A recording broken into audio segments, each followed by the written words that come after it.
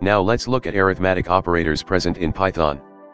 Python have addition, subtraction, multiplication, division, modulus, exponentiation, and floor division operators. Python have following assignment operator.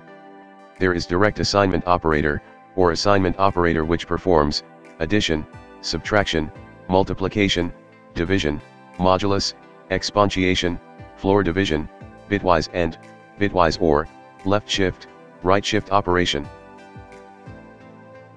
Also there are equal to, not equal to, greater than, less than, greater than equal to, less than equal to operator. Following are logical operators in Python.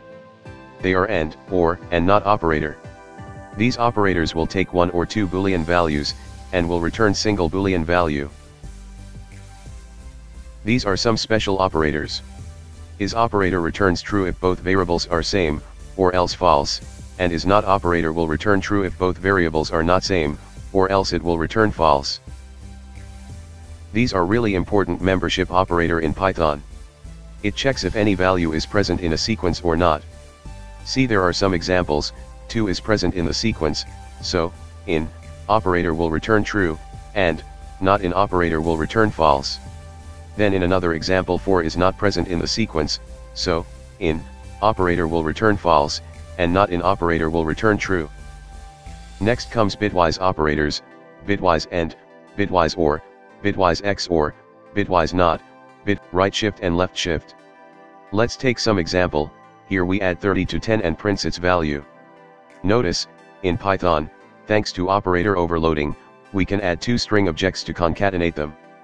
Here we add A and C, and print them. Then add hello and world, store it in variable and print that variable. Let's execute our code to see what we get as output.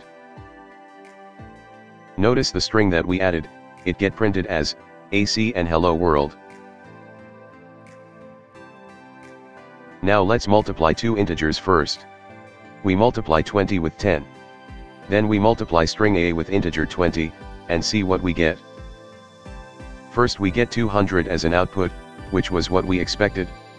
But, when we multiply any string object with any integer object, it gets copied that integer value number of times.